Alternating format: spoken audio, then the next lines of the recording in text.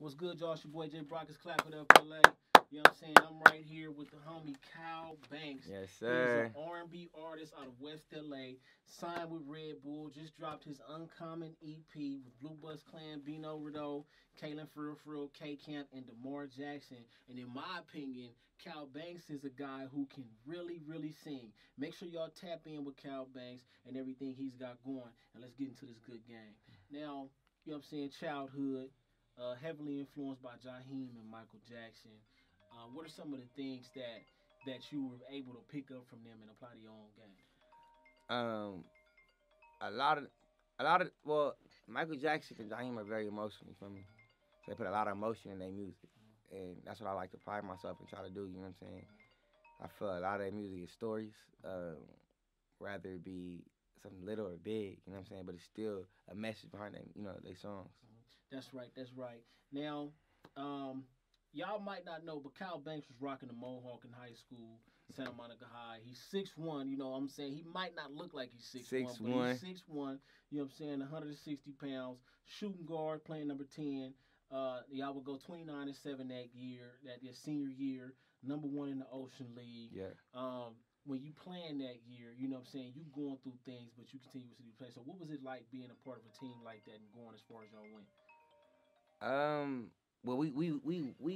sorry. We went to CIF. We won CIF that year. Ended up going to state. They lost to state. I didn't even go to state with them that year. I kicked off the team type, but you know it is what it is. Dealing with the coach. Yeah, you know how politics is. Right now, shout out to DJ T.O. because y'all was in class. Y'all be my in motherfucking class, brother, man. Making DJ T.O. on the beats. Yep. And then you doing the singing. How often was y'all getting down like that, man? Y'all ever get in trouble in class for that? Well, like I said, we I ain't gonna put my boy business, but I ain't passed that class. You feel me? So we did some other shit. We was in there making beats and singing. So it's a big full circle. Like I was shedding tears, man, because it's just like, nigga, we was making beats. We was doing all kind of shit in math. Yeah. Years later, we had our first festival. You know what I'm saying? Facts. It's going crazy. Going up. You would open up for Forrest Love Is Hell tour. And if you don't know who For is, he has a song Cupid's Curse with Kehlani, Stars in the Sky, Janae Aiko. What was it like getting that opportunity, being able to open up? Shout out For, man. That was like my first big show ever. You know what I'm saying? I think the first show was in what was it? Was it Sacramento? Okay. I think the first one was in Sacramento. And I just remember, like, this shit is crazy. There's a lot of people here. It was my first time really performing them songs. Like, matter of fact, the songs I was performing wasn't even out yet. You know what I'm saying? So I didn't even know how it was going to sound. Mixed, mastered, but it came out really good, man. And it was a learning experience. I took it in. I loved it. And I was like, kind of moments like, damn, it made me hungry. Like, I really want to do this. I want to perform. I want to have my own show. I want to have my own tour, you know? So could you compare the feeling that you get from performing on stage to playing basketball? And I'm asking that because a lot of athletes, once you're done with the game, you're kind of looking for what's gonna give you that feeling again. So was that something like that? Yeah, because it's more so. It's just like, I mean, you practice like at basketball. You practice for the moment, but at the end of the day, you don't know what's gonna happen. You praying it's the best outcome. You know, you praying you hit all your notes. You praying, and like me personally, I don't sing with a track on. You know what I'm saying? So, I mean, I think I did at the festival, but for the most part, I don't sing with a track on at all. And so it's like, if I was to mess up, you're going to hear it. There's no track carrying me. It's nothing. You feel me? Just me, the band, most of the time, you know what I'm saying? Yeah, shout out Blaccollar. Shout out Blaccollar, man. So it's just like, yeah, it's nerve-wracking sometimes. It's like, damn. But then again, it's just, that inside me is shit that, it's exciting to me, too. Knowing that if I fuck up, it's going to really fuck up. Like, it's really just me holding this shit up. So it's like, damn, am I going to do it? You know, it's a game to me sometimes. Yeah. But I love it. I love the feeling. I love the excitement. And same thing with basketball. I love not knowing what's gonna happen, but I have an idea what's gonna happen. But at the end of the day, you don't know, and that's exciting to me. You know what I'm saying? That's a fact. So Yeah, I like it. I like it a lot. And I mean, I could only imagine as like a singer. You know what I'm saying? You, especially not doing it with the vocals playing, and you out there just singing by yourself. I could imagine the nerves. So, what are the nerves like? And have you ever caught yourself like missing a note, and you was kind of like, all right, let me just keep performing. Yeah. But I'd be so smooth with you wouldn't even know. And I might fuck up on the word, replace the word, or I might low-key forgot the next line, but I'm gonna repeat the line, act like I meant to say it again. But it's tricks. So shout out to my boy Dom, my brother, man. He taught me a lot of shit, man. Like certain tricks to do. If you're not comfortable with it, a note, you can bring it down a little bit, gather some strength, and then go up. It's a lot of shit. It's tricks, but. Yeah, it's definitely nerve-wracking up there, Especially if you fucked up. It's like, oh, shit, I wonder if somebody caught it, but so what? I got to keep going. You just got to keep going forward. And that's, like, really a skill because, have you ever choked? Have you ever, like, messed up and then was just like, oh, I messed up? No. Like, Nah. Okay, well, that's good because you got some people who actually choke. Yeah. Somebody told me they choked, bro. And it's the craziest thing because, like I was saying, a lot of people don't even notice the mistakes you made. So to be able to cover it up and just keep going, that's a beautiful thing. Do you spend too much time even thinking about that, though, when it happens? Nah. Okay. Because I know, I'm thinking about what word I'm about to replace it with, you know what I'm saying? So, hell no. Like, if I was to mess up, I might just go to the next song. I'm not gonna sit there and talk about it, you know? So yeah. I feel that. No, I mean, and that's all a part of the game. You got to be able to adapt like that. You know what I'm saying? In any circumstance. Now, January 2019, J. Cole and Dreamville would host the rap camp in Atlanta for 10 days. They sent invitations out, and that was a really big deal. So you would actually be there. You made a couple records. You did not make the album, but you got the experience. I got the experience. So, I mean, when you think about getting that experience, how grateful were you just to get the experience at all? Because some people, because they didn't make the album, they might look at it like, oh, well, I just wasted my time. So how grateful were you just for that experience alone? I mean, extremely grateful. Like you said, it was a learning experience. I took what I learned there, brought it back here overnight. You know what I'm saying? It was crazy, and all these dope ass artists from around the world working 24 hours a day. Like I see a nigga wake up 4 in the morning and go work, or I even did a song like 5 in the morning. It just nonstop working. Yeah. And it was beautiful. It was a great thing. And what was the energy like? Amazing. It was like just vibes on vibes, talented people, and that's the first time I realized I really love music. You know what I'm saying? Because that was my thing with basketball.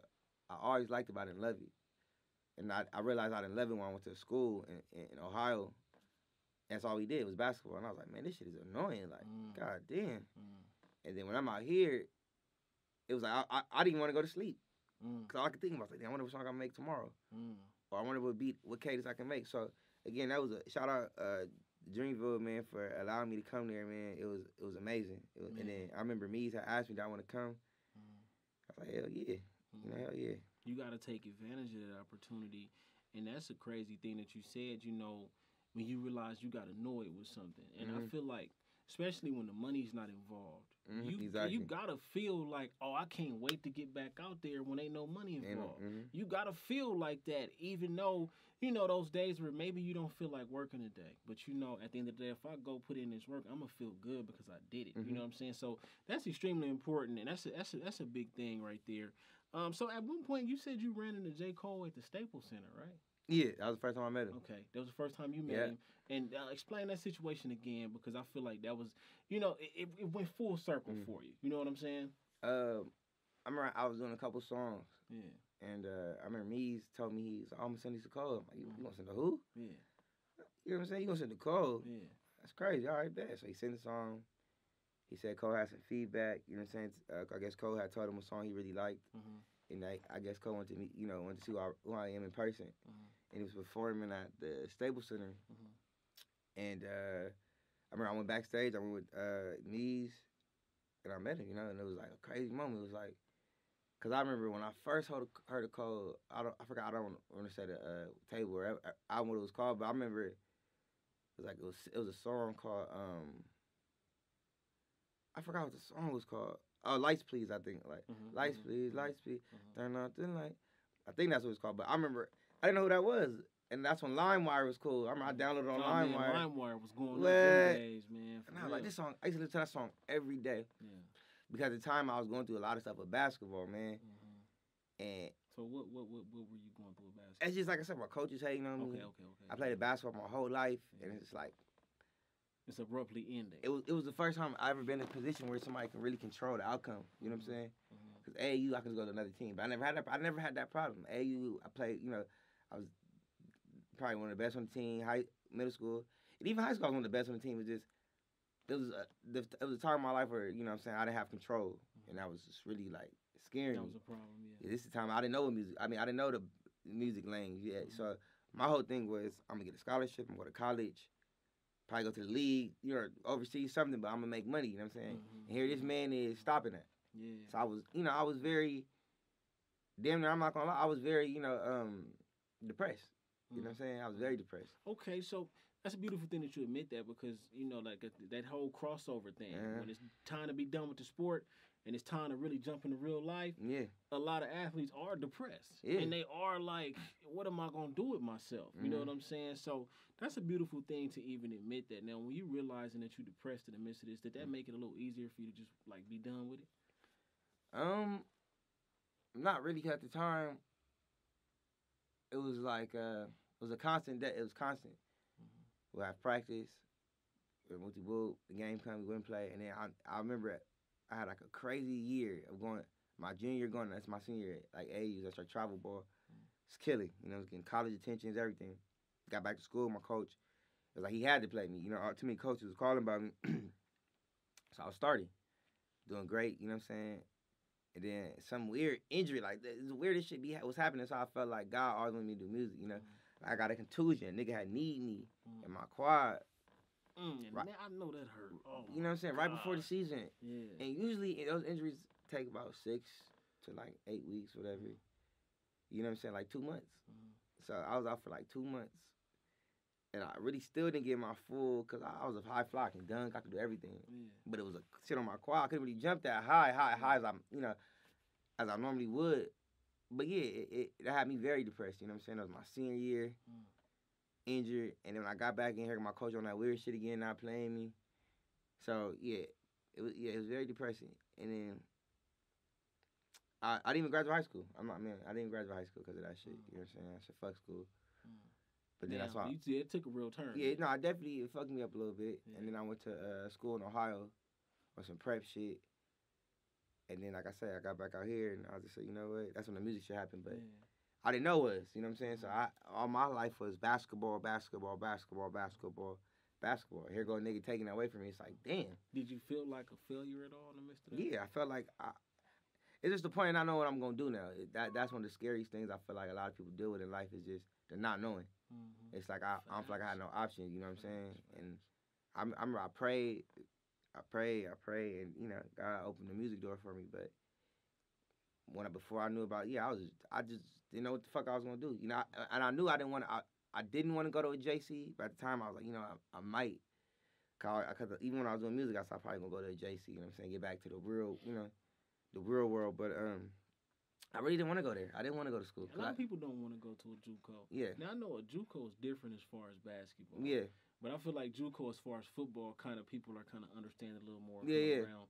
So why did you feel like you didn't want to go to a JUCO? I just didn't want to be that nigga, that gray shirt, that red shirt. You know what I'm saying? Yeah, you know what I'm saying? Okay. Be the nigga that don't leave college till he's like 28, 27, still chasing the dream. You know what I'm saying? Yeah. And I told one of my partners, you know, same thing. Like one of my best friends. And it's crazy. He's a high position now. We had a whole talk about basketball one day. I just said, I feel like me personally, I'm done with it. You know what I'm saying? I didn't want to be no old, you know, that nigga chasing dream at 27, 28, 26. You know what I'm saying?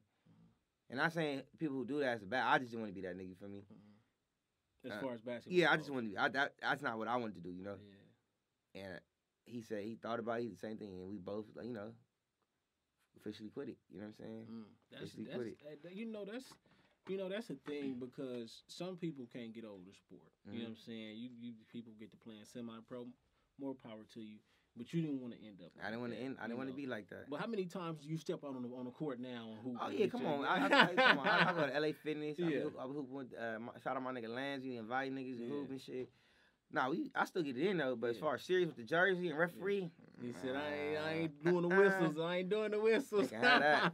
I feel that. So I mean, it's a total mind shift because now you got the music situation where so many people just don't know, you know, and it can drive them crazy. You know what I'm saying? So when you think about even your style of music, how much of the style of basketball have you been able to convert into the booth? Just competitive. Yeah. Facts. Being competitive with myself, other people, but keeping it healthy. Even in basketball, I never allow myself to cheat drills. You know, so in music, a lot of times I don't allow myself to cheat sessions. That's a big one. I make even if I don't want to, I finish the song. This is the fact that I finish it. It may not even be a nigga song I fuck with you like that, but it's just I don't want to be half-assed on it. You know, because sometimes I'll take what I said on that song, put on the next song, because it just fits better. You know, so yeah, just being competitive. You know. That's right. I feel that. That's a big one. Make sure y'all be competitive, man. Now, 2020, you would drop Green Light. And in the pandemic, I mean, you got Bino Rideau, TJ3K, DeBoer, Kaz, Kalan Frfr. Now, what people may not know is that song Poppin' with Kalan Frfr and Kaz was something that you would actually make in 2019, right? And so you had to double back and use this. Now, see, this is the thing about you having the songs in the vault. Do you think it's something else you got in the vault that you'll be able to like pull out and be like, okay, I need you on this song, and it's gonna blow right now? Yeah. That's really crazy, bro. It's funny with that song. We was going, like I said, we made so many songs. We was going through the blueprint. That song didn't fit the blueprint at the time. At the time, the blueprint was more so to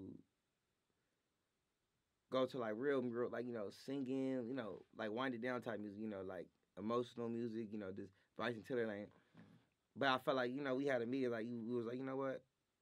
Let's show the versatility, you know what I'm saying? Let's show that we could do everything. So Green Light was more so my, like, my, what do you call it, my grand opening to, quote unquote, LA music type shit. Like, back, you know what I'm saying? Back with LA type shit. And I got a lot of my favorite LA artists on it, from Bino, Kalan, and it turned out really good. And off of that, I got like 3 deals, you know what I'm saying? So that's when I was like, okay, yeah, it's go time. Man, you just hitting the lotto every time it's go time. You put something down. It's go time. Okay, so during the pandemic, you say things were just happening. It's just crazy. It's really not usual. You would have a conversation with moms, and moms would tell you that you are uncommon. And you would also credit moms for being your greatest inspiration because you said she taught you what strength is. Now, Uncommon, if you don't know, that's the name of his latest EP, and you bring that around. You said Uncommon was a word that just stuck. It was something I couldn't let it go. Now, when you credit moms for being your greatest inspiration, the strength, what type of situation have you seen moms in that showed you this is what strength is? When I was younger, Mom had cancer and shit, you feel me? So, but when she had cancer, she never really was, hard on herself, never made excuses, none of that. I mean, a lot of times I would just look at her, you know what I'm saying? It's like, damn, you really still, you know what I'm saying? And,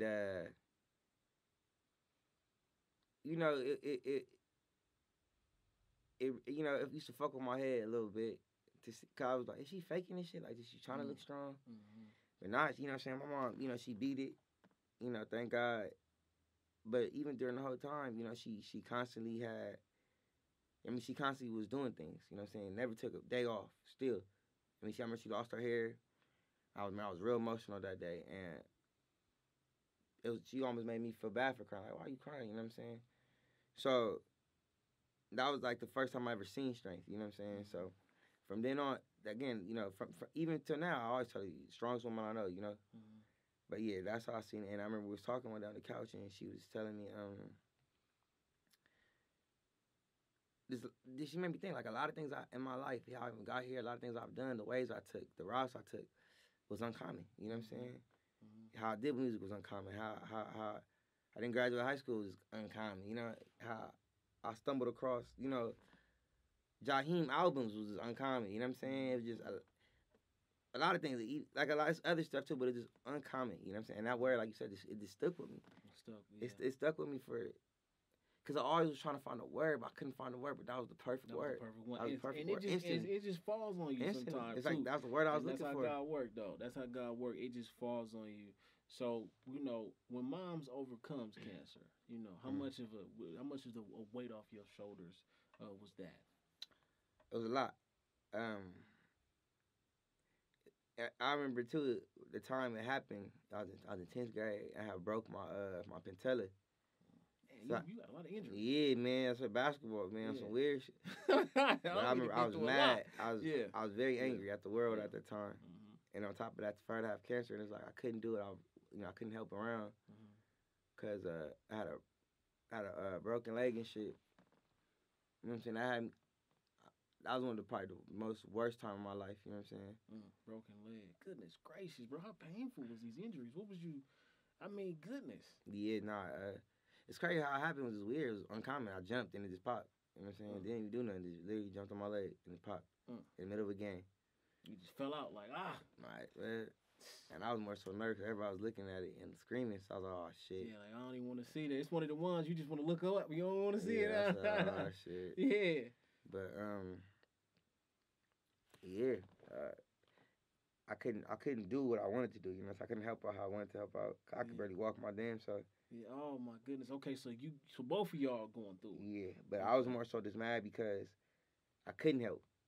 Fuck the injury, fuck the leg. You know what I'm saying? It was just, I could help my moms. You know what I'm saying?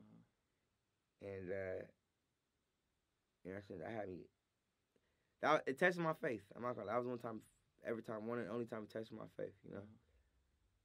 Because at the same time, you have to battle with your feelings, and that can affect a whole lot of stuff even outside the home. Yeah. You know what I'm saying? And that's what a lot of people be going through. But man, shout out to moms, man. You know what I'm saying? Much love to moms. Shout out to Overcoming Cancer. February 24th, 2021. Rosecrans, Vic, and Gina Views will give you a shout on No Jumper on Mad Lately. What was that? They mess with it. You know what I'm saying? On No Jumper. So when you would see that, how would that make you feel? It was just like, damn, people fucking with me. Yeah. And what's your relationship like with Rosecrans? My nigga, man, I love them niggas. Shout out to the homies, yeah. I love them niggas, man. Rosecrans and Irie was like one of the first like blogs I can remember that really fuck with me. You know what I'm saying? Was riding up with me when nobody knew the fuck I was type shit. So I always respect that. I keep that in my heart for sure. Yeah, shout out Rosecrans Vic, yeah. But nah, I was loved. I remember I was like, damn. I think I was in Atlanta when I first seen it, and I was like, this shit hard. Like people like niggas fuck with us. Yeah. But keep going. Yeah. Keep going. Facts. When was the first time you would actually talk to Rosecrans Vic, and what were some of the things y'all talked about? I don't remember the first time. I think maybe when he was at Dash in Hollywood, maybe if I'm not mistaken. But I remember he was just trying to see who I was. Yeah. I'm telling him, oh yeah, I'm meeting Louis' new artist. He's like, okay, cool. Like, I'm gonna tap in. Niggas say that and don't, but he really did. Yeah. He checked in, wrote shit on me. You know what I'm saying? Yeah. And it was love. So you speak about people saying they're gonna tap in and they don't. That's another thing that goes on. Yeah, that's people life. May not see. You feel what I'm saying? But initially, when you deal with that, how do you take that? You know what I'm saying? And not take it in a negative way, but just take it like, okay, or whatever, I'm just going to keep going. You just can't take shit personal, man. Yeah. And I tell some of my homies that, too. Especially in this industry, you can't take shit personal. Facts. You can't, man. It's in life, but especially in this industry. That'll take you out the game. I'm telling you, bro, so many niggas I say, oh, we got to work. All right, yeah, I'm going to tap in. Don't tap in. Or a nigga tell you, he gonna check you out, don't check you out. Niggas ain't gonna do this. That's all it's part of the game, man. It's to the point where I just don't even believe it. I'm like, all right, cool. Yeah, facts. Yeah, all right, nigga. You just gotta take it with a grain of salt. Yeah, all right, nigga. Like, you feel me? But it make you appreciate the ones that actually do that more. Yeah, of course. So it's just like, like I said, when Rosecrans actually checked in, it was like, oh shit. Yeah. Well, how many times have people told you that, and then when you did something big, they, so I'm gonna tap in, right? I don't tap in. You do something big, all of a sudden, what's up, bro? We need to do something. How many times you went through that? Man, I ain't gonna say no that a lot. Especially when I just posted I was about to perform at the Dreamville. Yeah. Oh yeah, when you get back, we're gonna do that. Or we're gonna have you come do this show. Da da da da. So what's your response to that though? All right, bet. All right, cool. Yeah. Or I just sometimes I don't even read it. Like, nigga, I won't even respond. It's like, nigga. Like, I tried to tap in. You said that yesterday. shit 2 times, nigga. Yeah. Come on, fool. Get out of here. But that's a gem, you know, especially in this industry. You can't take things personal, man, because a lot of the time, some people just can't tap in with you because they too busy. Too busy. Sometimes you know, it's just whatever the case is. Because especially now, like when you get to being around these people, you understand people are constantly working. Exactly.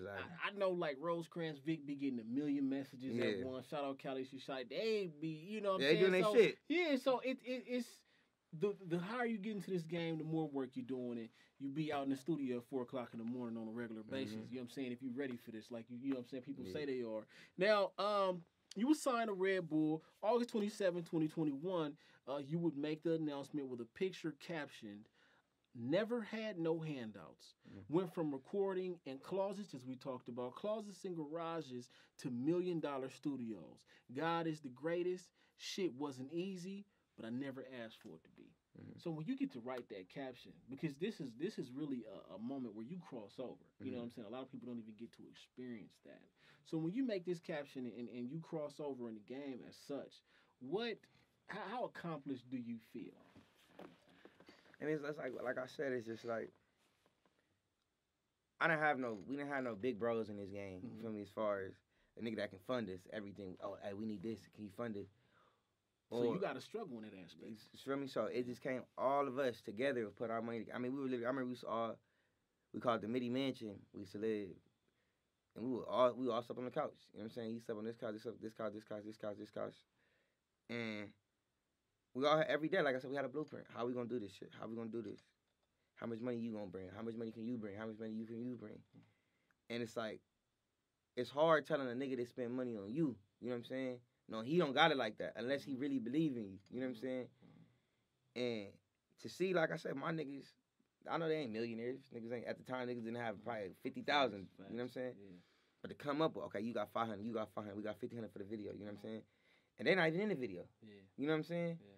So it was just like, again, we didn't have no handouts. You know what I'm saying? And sometimes we spend money, like, at the time we spent almost like $3,000 on the video, and it never dropped. Two videos that never dropped. Talk about that. You know what I'm saying? Sometimes, like I say, that's what it goes to say. Like, you know, we would pray it would go in the route, but sometimes it didn't go in the best route. You know. So we took it up. You know, chin up, chest high. You know, my fault. Chin high, chest out. You know, and kept it moving. You know, kept it moving. Couldn't sit back on the loss. But like I said, it was God is the greatest. You know, because throughout all that, we kept. You know, the same mindset, we gonna do it, though. Fuck it, we took a loss, we took the money we really don't got at the time, $3,000 back then. Nigga, that was like 30,000, bro. That's a lot of bread, you know what I'm saying? To just give away. You know what I'm saying? We rented out a car, rented out the what was that place? What is it? The car, the venue, the models, the cameraman, all for this shit not to drop. Why didn't it drop? It just didn't fit. So it was like a decision y'all made. It was a decision we made that, as, you know what I'm saying, quote unquote, as the best. It was a hard decision. But we all felt like it was right, you know what I'm saying? The song didn't go to where we were heading to. Okay. It didn't show progression. It's just a song that had a great, crazy video. Videos were amazing. If I could change the lyrics to make my lips move on a different song, I would have did that. But, you know, we can't. So...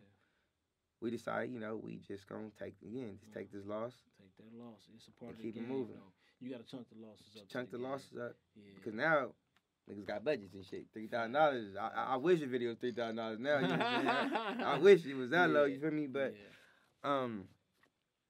again, like I said, it's just progression. And when I wrote that caption, when I it was just like a breath. I know I gotta keep going. I know I gotta.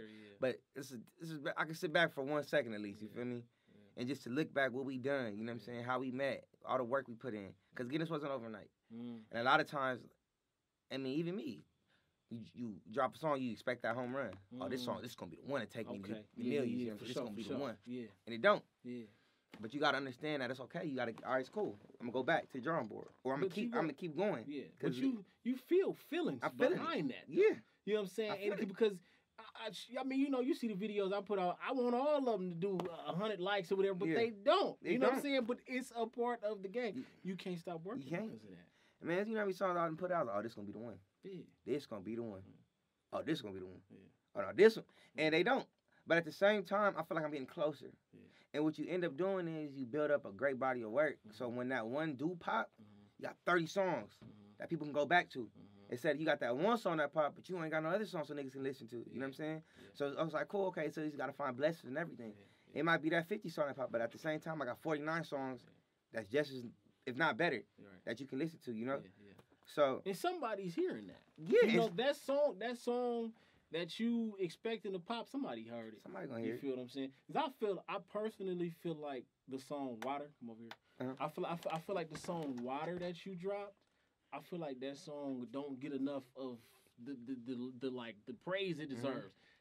That song Water is hard. Yeah. Oh my God, especially if you got some beat in your car. Oh man, you turn that up, man. You going up for that's one of them songs right there. When you was in high school, people doing some serious grinding and gyrating to that. That Water, bro. She said what did he say? He said she got that water. He that nigga Demar was crazy. Shout out Demar. Oh me. That nigga was crazy. So okay. Now with this understanding, so when you go into the booth and you thinking like, okay, this is a song, have you kind of transitioned into just being like, okay, I'm not even gonna think about that, I'm just working? Because when we're talking about you constantly thinking, okay, yeah, this is gonna be the song, but the one that you don't expect be the song. So are you kind of always still doing that, or are you kind of just nah, I'm just working? It's just working. You know what I'm saying? Yeah. Again, it's just for the point. Like I feel when you start doing something long enough, you don't care about the home run. For sure. It's more so. The quality, especially me, I just want the quality to be good. I wanted to put emotion. I want to put my all in every song, you know. And I always tell niggas the difference between songs and music. You know, we try to make music over here. You know what I'm saying? Okay. Anybody can make a song. You can make a song on a beat, talk 5 words on it. It's a song. You know what I'm saying? But music is that old shit, you know, the shit that's still playing from the 70s, the 60s, the 80s. That's music. You know what I'm saying? I was just talking to Melly about that yesterday. I said, bro, this era of music is gone. We ain't gonna probably never get that back. It was just music, like you said, music. This just ain't a song, it's music. Like we got a lot of songs dropping right now, but the music is what we really That's what everybody, I feel like every artist should aim for that music. Yeah. Music. Shit that's gonna, you know, correlate forever. You know what I'm saying? Cause I mean, quote unquote, niggas is still, I don't even think I was alive when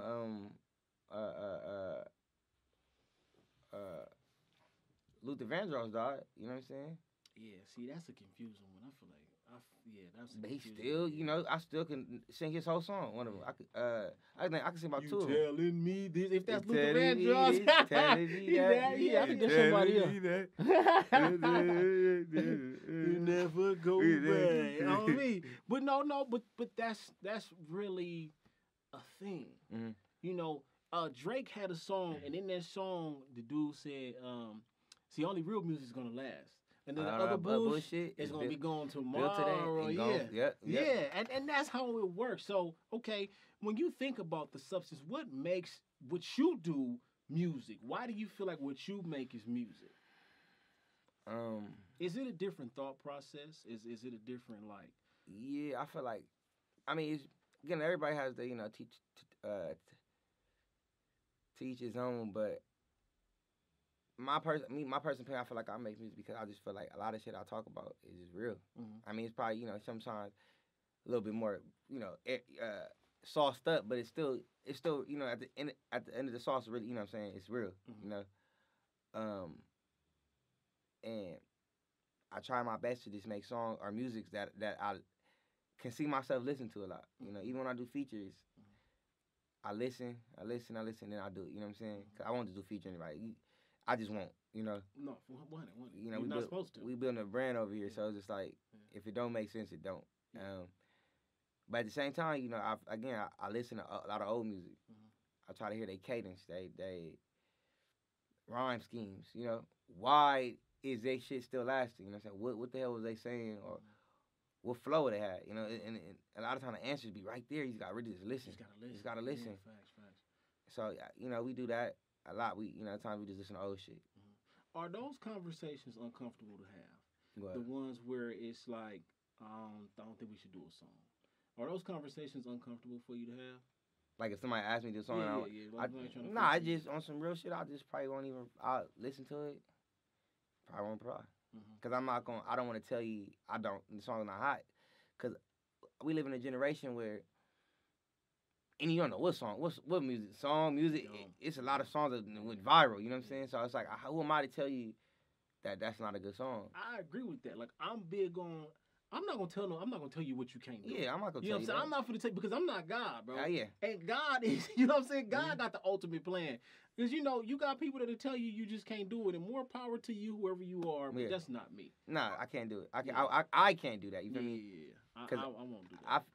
You might tell somebody, "Oh, that's not hot," and the song end up going crazy. You like an asshole. Yeah. You know what I'm saying? You look dumb as a mother freaker, and you gotta eat your words. You gotta eat your words. For me, I just want to respond. Yeah. You know what I'm saying? You send me the song. If I don't reply, it's not that I think the song is suck. I just don't. I don't see how I'm gonna fit on it. You know what I'm saying?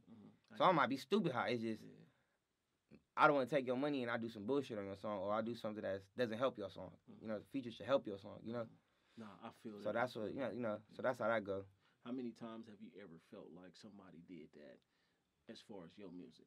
You send them, I want you to feature, but it's like, oh, this was terrible. I don't think I've experienced that yet. Okay. He said, no. Yeah. Hopefully I don't. But you don't know. But no, I've never experienced that. Everybody I ever did a feature that I've ever asked to be on one of my songs, killed it. You know. So you undefeated right there. Killed it. Okay, shout out to that. Killed it. Yeah. Killed it. Yeah. Shout out to that. Is there somebody that got on your song that made you feel like you needed to go harder? Yeah. Okay. Yeah. Have you made some adjustments to any songs after hearing somebody's? It's not even really go harder. It's just like, oh, I see what bag in. Okay. Yeah. Or it was like, I want this person on my song, so I'm gonna go hard as fuck on this song. Yeah. Like before, like for a lot of that's what it's more so. It's not so that they'll send some shit. I'm like that. It's just if I know, like I'll have a song I heard beat and I already know who I want on the song, so I'm gonna act like they already on it. So I'm saying I can't do no bullshit. So I'm gonna go even 10 times harder, you know. So it'll be like that to where I don't want to be looking like the weakling on the song, you know. It's a pride thing. It's a pride thing. So if I know what's name goes. I want him on the song. I know he always come with it.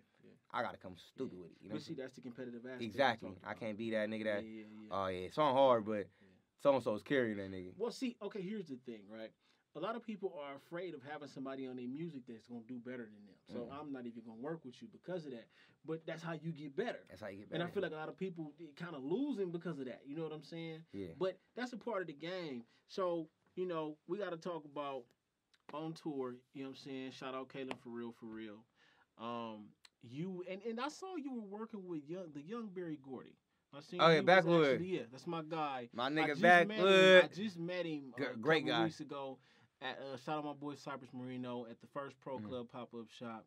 I interviewed young Berry Gordy. That dude, I was like, bro, are you in shape? Are you working out? Because you be sweating. You know what I'm saying? Like, bro, be turned up. Do everything. You know what I'm saying? That nigga bro, do everything. Turned up. Bro, be turned up. DJ. On me, everything, bro. So, shout out to Kalan Frfr. You were on tour with Kalan Frfr for real. This was your first live performance at the House of Blues in San Diego. Then you were performing for the first time at the Novo November 24th with the Blaccollar Band. Shout out Blaccollar Band. You got a picture titled "Used to dream of shit like this."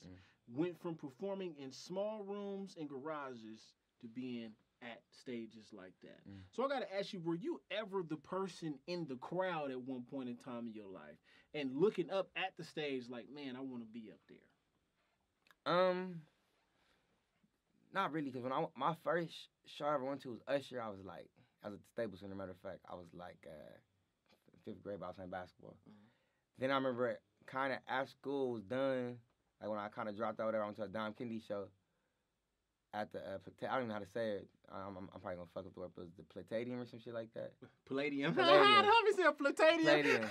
You feel me? Yeah. Palladium. Palladium. Yeah. And that's when I was like, oh, this shit hard. Yeah. But not I want to do it, but it's like I'm happy for this man. You know, I don't do music. And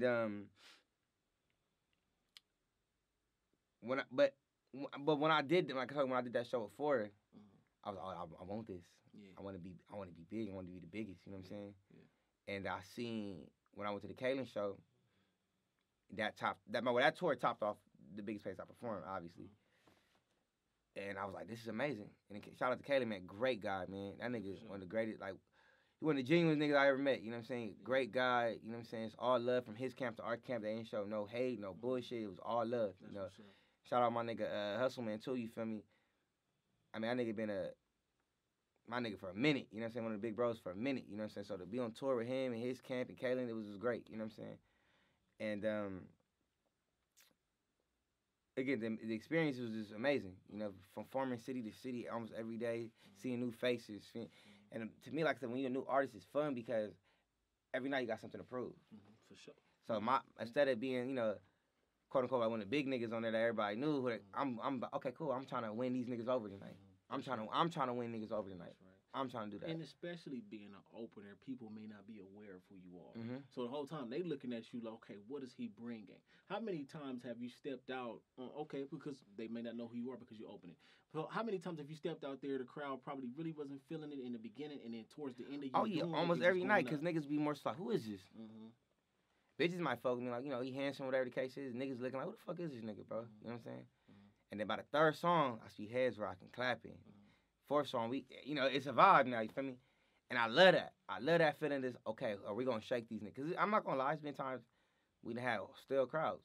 Not really on that tour, but this in life, I've had stale crowds, niggas. Okay, so when you have a stale crowd, or do you feel like it's easier for me? Let me just walk away, cause they ain't feeling nothing. I feel like shit. If I got a stale crowd, worst thing I'm gonna do is not like you already don't fuck with a nigga. You feel me? So I'm gonna keep really going. I might start doing shit I would normally do. Yeah, and that's the hard part, bro.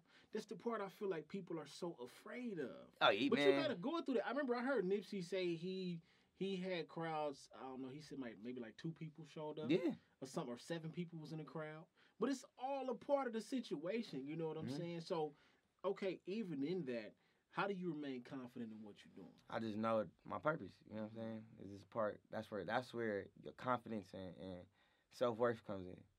Okay. And I always look at the final outcome. You know, my final outcome is me on the beach, family, life is great, wealthy. So this one show ain't gonna stop that. You know what I'm saying? It's not. And I think a lot of times people need to have a final outcome. Where do you see yourself when you're 45, 50? How you gonna get there? You know what I'm saying?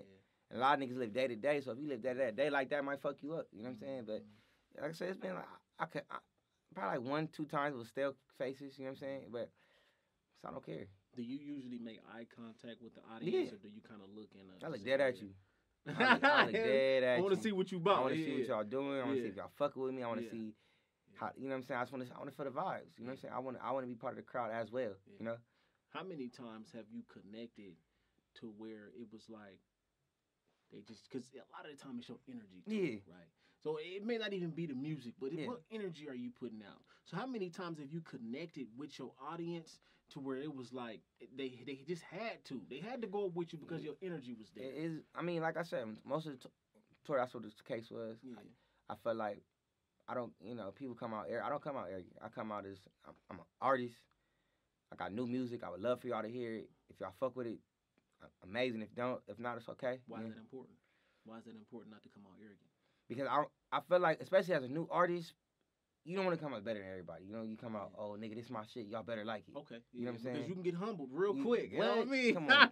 And that ain't going to feel good, it's like bro. you forcing something on somebody that they might not like your music. You know what I'm saying? So I come out as, this is my music. You take it or leave it. You know, if you like it, amazing. This is where you can find me at, more music. And if not, it's okay. You know, I'll be off stage in probably like 5 minutes. You know what I'm saying? So, but at the same time, I really, up there, I'm all for music, you know? Yeah, for sure. I like to interact with the crowd, asking y'all fucking having a good time, you know? Again, it's just put on a show. And sometimes niggas don't put on a show, just come in there and do their bars and get on. You know what I'm saying? It's like, I like to, you know, let the crowd know, like, you know, I'm here for y'all. You know what I'm saying? I really want y'all to hear this shit. You know what I'm saying? I want y'all. I feel like one of the things, like I said, if you're an artist out there, do you? But I feel like one of the things I don't appreciate is when you go to a show and they don't know the words. I feel like that's something I don't appreciate at all. You know, but whatever the case may be, you know what I'm saying? But I think that's just all a part of your show. Like, that's all a part of the profession. Like I said, it's part of, like I said, a lot of times places we perform, people didn't know the words, and they know who I was. You feel me? But my goal is when you leave, you gonna know who I am. You gonna go home, go look up who Carl Banks is. You know what I'm saying? That's my goal. But you know, a lot of people did know the words. But for the people that didn't, again, my goal is that's not gonna happen again. You know, so like I said, they gotta rock with something about you. At the end of the day, they gotta rock with something about you. What is it like having young Berry Gordy by your side, going up with you, man? Man, that's it's crazy. I didn't know he was that talented like that, man. Yeah. I remember I had seen he had asked me to be on one of his tapes. I sent him a song to put on his tape. Blaccollar. But I remember just hearing him on these tapes, like on every song. You know what I'm saying? Like energy. That's Mr. Energy. You want to talk about energy right there? That is energy right there in a human form, man. I love that nigga, man. Yeah. That nigga had every show going crazy. Yeah. Every show. I'm talking about every crowd fuck with him. Every crowd fuck with him. And I fed off of that. Yeah. You know, I can't have him all this hype and I come out there like, you know. You come late. No, you know what I'm saying? You gotta match the energy, bro. You have to. That nigga is again like a great ass, great. Bro's a beast. A great aspect to the team, man. Yeah. Great. Cause not only did that, nigga cook crazy. Yeah. See, I haven't had none of this. Oh, that nigga, niggas talk like they cook. I'm like, nigga, shut it. That nigga made some chicken pasta in Arizona. Chicken pasta. I can still taste it. He different. And see, one thing I saw that he supported my boy Chef KV. Chef KV had a truck out there. He pulled up to Chef KV truck. This back then before I knew who he was. Like I knew his face, but I didn't know exactly who he was. Yeah.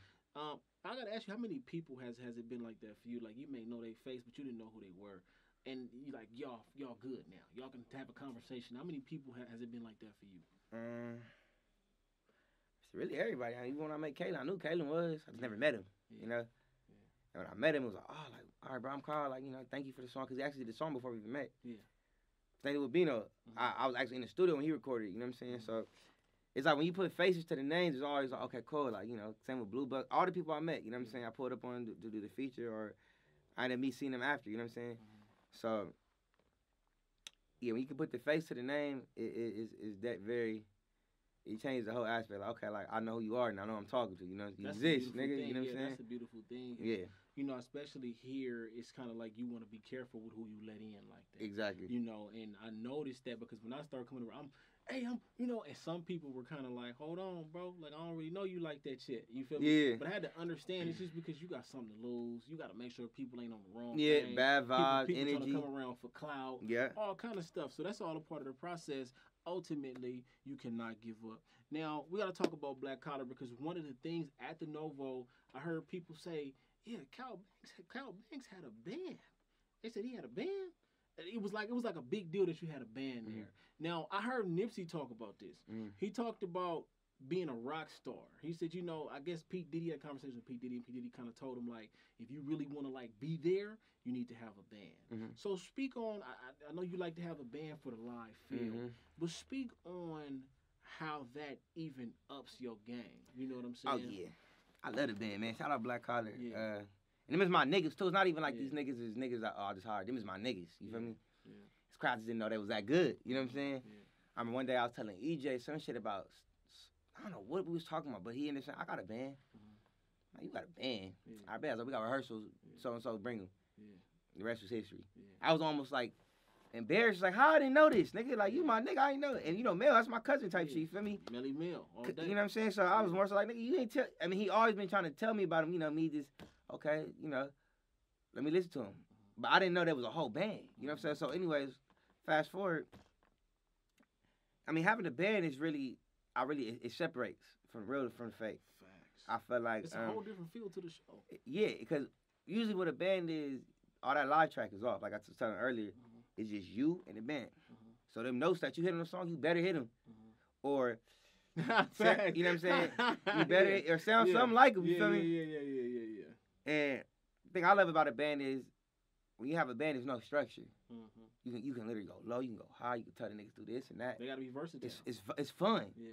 It's fun when you can actually do it. You know what I'm saying? So I love the band. Like I said, it's versatile. It's no structure. It's like it's just you up there you literally creating a vibe, just music. You know what I'm saying? Yeah. So that to me I love that.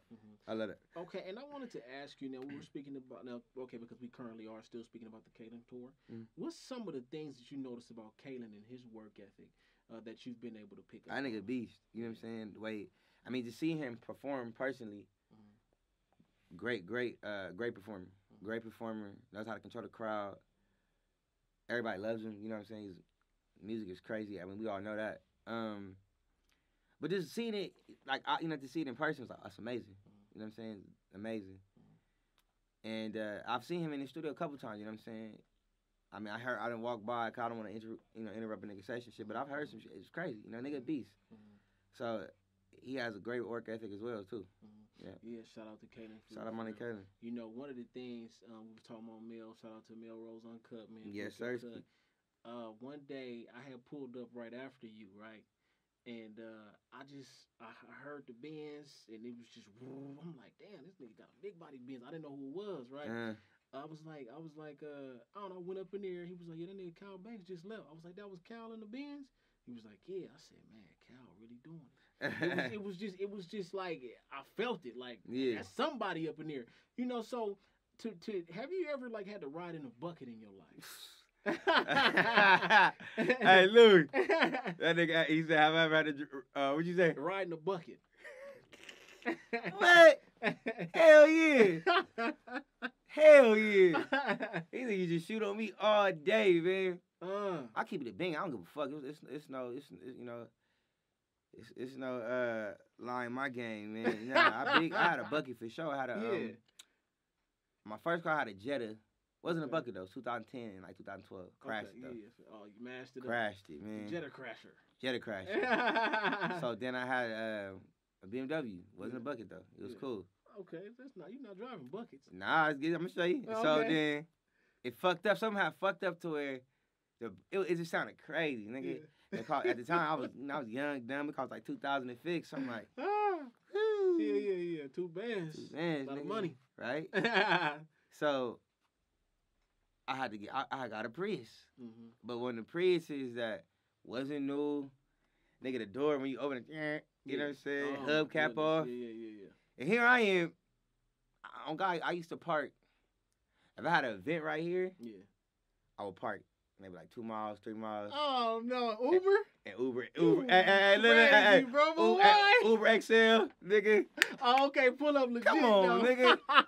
Fake it till you make it. Hey, so pulling up in the bucket, being able to drive the cars that you drive. You said people were clowning you. These niggas right here. How many people? They got the same energy now, or what? Nah. They ain't got the That's same all that. energy. Or the car I got, they can't have that energy. But see, that's a beautiful thing because you're talking about to come up. See, my thing is like they say, They say, it's not about where you at, it's about where you going. It's where you going. That's what you I said. I would drive that piece of shit. Yeah. It made some of my hottest songs in that motherfucker, bro. I mean, off the shit. Right, not even right, because I don't write music. I freestyle it and it comes. You know okay, so that's what we got to talk about as a singer, right? Because, I mean, when you think about a rapper, matter of fact, have you ever rapped? Nah, not really. No? I mean, and are we gonna get like a little rap song out of Cal Banks one day? Shit, maybe. Shit. I'm gonna try. Shit. Okay, so as a singer, you freestyle. You don't do no writing. Nah. Freestyle. Okay, so what's your method? Because we hear about how rappers do it. We don't really get the story about how singers do it. So how you step in the booth like that? I just make a melody, and if I see a nigga bobbing his head to the melody with no words, so the melody hard. Then let me put some words on it now. You know what I'm saying? And I was always good with words in high school. Even in high school, I was in honors English. It's funny, I didn't even graduate school, but I was in honors English. You know what I'm saying? Honors English. Yeah. 9th grade though. HP 9. Yeah. 10th grade too as well. Yeah. But the homework was crazy. Like nigga essays every day and shit. Oh my goodness. I said, come on, man. Yeah, we supposed to be smart, nigga. Why we doing all this work, man? Yeah. So I was a regular English. But I was always good with words. I was always good at making stories and making my own. Like I used to make like kind of comic like books in my head. You know what I'm saying? And so when it transferred to music, it was like, okay, like I get it. I can make stories to music with a beat, you know? So, like I said, I make the melody, and then I try to make a story in my head, and that's how it comes. Okay, see, that's different. I ain't never really heard that side of it, but that's cool. So you have not ever put the pen to the paper? Nah. And it'd be frustrating, too, when we got to submit it to, like, the label and they want to put the lyrics on the website. I got to go back and actually hear the song and actually type it in now. Type it in. Yeah. So do you feel like you may adjust your game like that, though? What, to write? To where you just write so you can eliminate that aspect of it? The reason I really don't write, because it's like, I'm all off vibes. Okay, yeah. So if let's say I hear a song Monday, I wrote to it Monday, And Friday come, I'm not feeling it like that. You know what I'm saying? I'm not feeling that vibe. So it's just like, I'm all in the moment as far as music. You know what I'm saying? I feel like that's the best music. What you feeling right now. That's a fact. You know? That's a fact. What you feeling right now at this particular moment. You know, so that's why. Okay, I understand it. I can dig that. Now, November 25th, 2021, you will wrap up your first tour.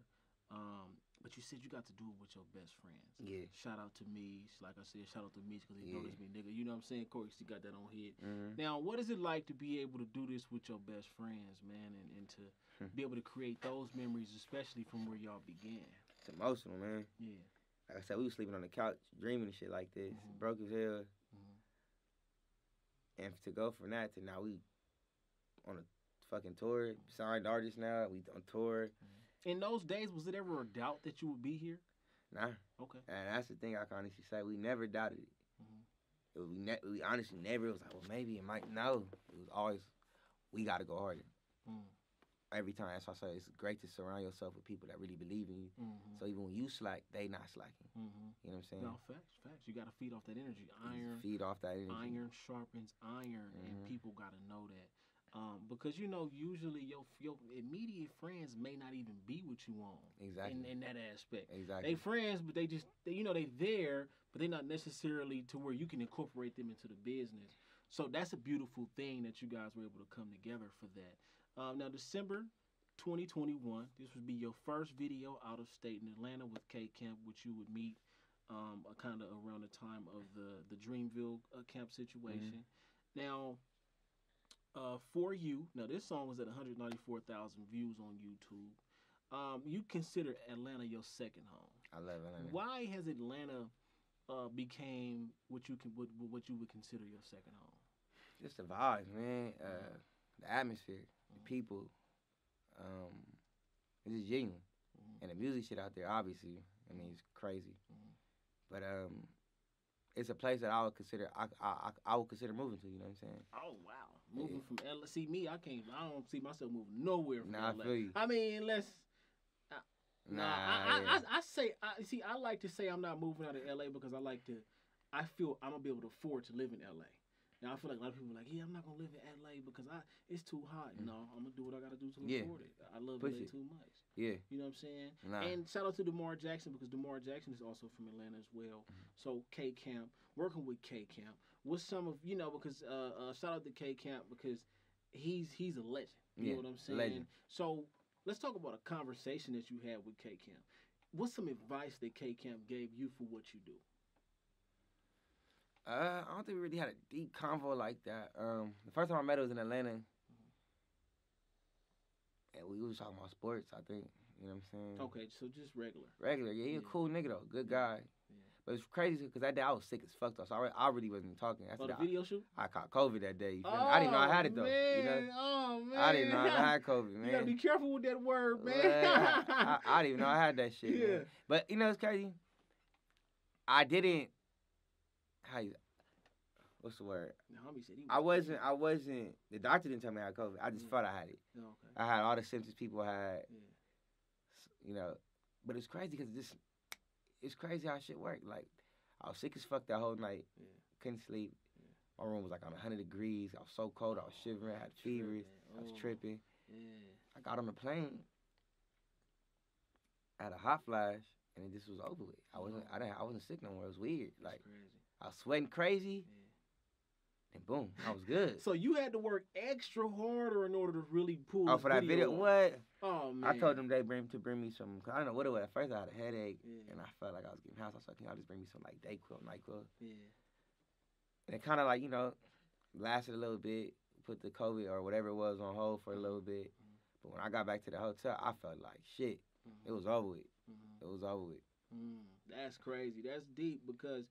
When you feel that, see, I don't know if I had COVID, but I really got sick, and I was the weakest, sore. I was sitting I had to take a bath. It was so bad. And I was getting nauseous sitting down. I'm like, bro, this is not the business. But Michael Jordan flu game. You pulled that off. Yeah. You had to. I had to pull it off. You know what I'm saying? You pulled that off. Flu game, mean, nigga. A whole different state. But you stayed committed to it. And I was like, I got to get this. And all I was thinking about, I got to get on this fucking plane. I gotta get on this plane with all these people.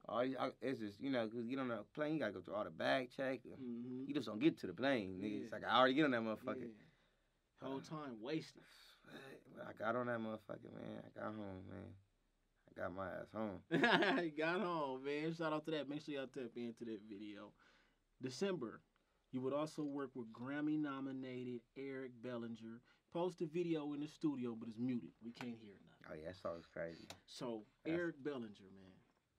What is it like to be in the same room as Eric It's Bellinger? Just everything they say is true. That nigga's a legend. That nigga, it's like when them niggas like, you hearing, it's only been one nigga that I've been around that when they sing, it's like, damn, nigga, you can sing. And that's my brother Damo, who taught me damn near everything, you feel me? So, shout out to Damo, but,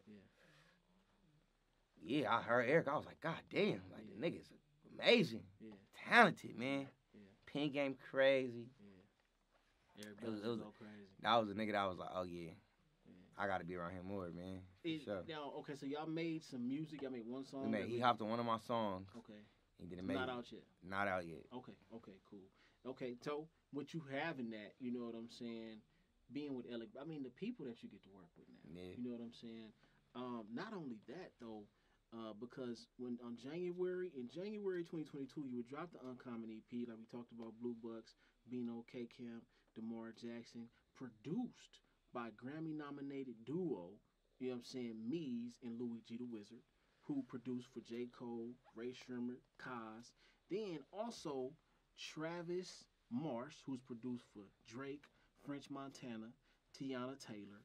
I want to ask you, coming from dropping a project independent with Greenlight to dropping the project Uncommon with Red Bull, what are some of the differences that you noticed from the way that the process was or even the outcome? Because you got people that drop indie and that's kind of all they know, but you would actually drop both. So what's some of the differences you noticed?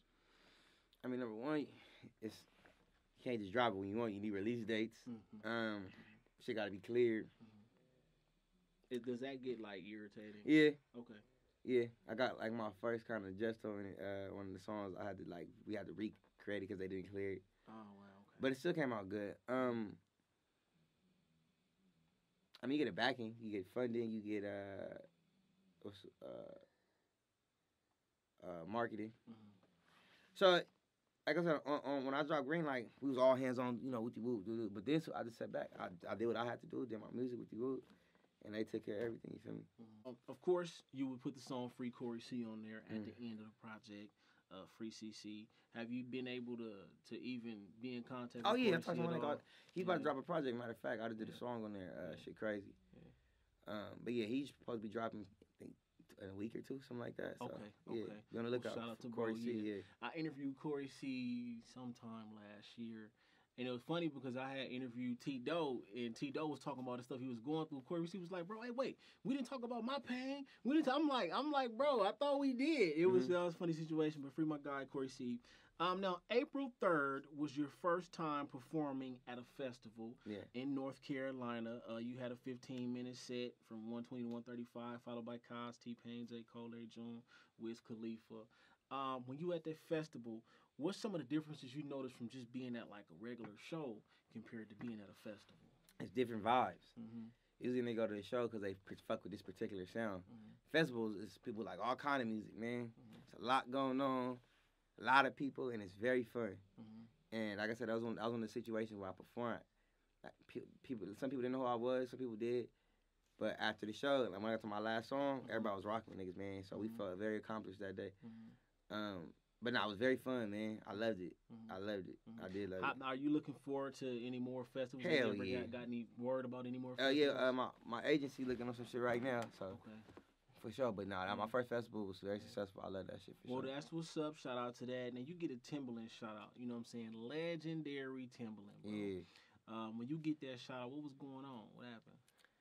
Like, what the fuck? Like, I hear this shit. Yeah. You know what I'm saying? Yeah. But again, humbling. It was very humbling. It was very, like, whoa, like a legend tapped in, you know what I'm saying? So that shit had me, all of us, like, for a little bit. But that was crazy. Shout out Timbo, for real, man. Yeah, man. Shout out Timbo. Make sure y'all tap in with everything. my boy Cal Banks got going on. I'm sure you got a plan for 2022. Come on. You know what I'm saying? Can't wait to hear the music that's coming. And hey, straight like that. You know what I'm saying? My boy Cal Banks, Yes, Clapitup LA. Make sure y'all tap in.